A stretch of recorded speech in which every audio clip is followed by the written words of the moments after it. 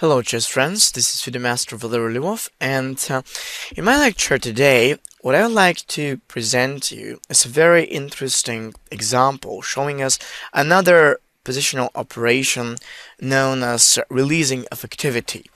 Now, what do I mean by releasing the activity? The releasing of activity can happen when you have prepared your pieces behind, but for example, you don't literally see a way to utilize those pieces to make them more effective. As I mentioned last time, the effective piece means a piece that controls some role, plays some important role for the game, and so on. So it's very important to evaluate eventually the different roles of the pieces and find a way to make those ineffective pieces which don't have particular role, or their role is very small, or to just temporary, to make them more important, more effective, and find some useful roles for those pieces. So right now in the position, we have an excerpt from the game Spraget against Yusupov. So Grandmaster Spraget was one of the top grandmasters of the 1980s, and of course he's still one very strong grandmaster. So this game was played in the match between Spraget and Yusupov, played in Quebec in 1989.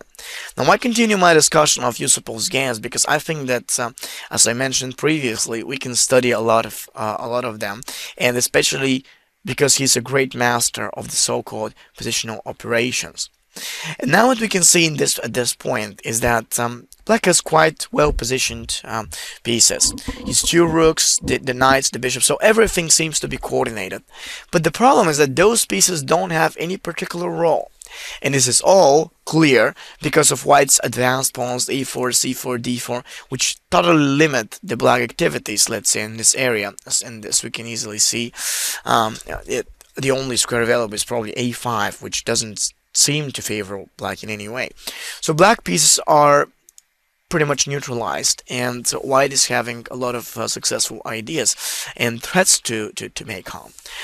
However, the main question at this point should be how to proceed as Black.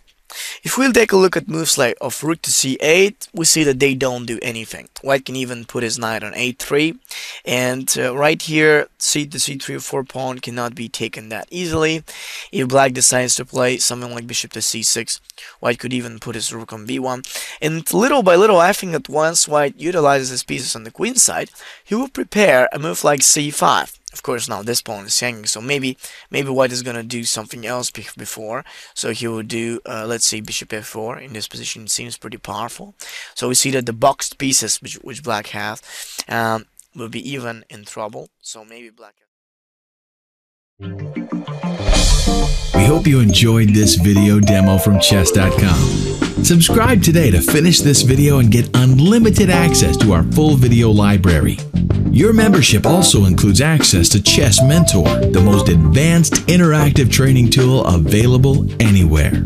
You'll also get full access to the Opening Explorer, Tactics Trainer, and much, much more. So sign up today and get serious about improving your game.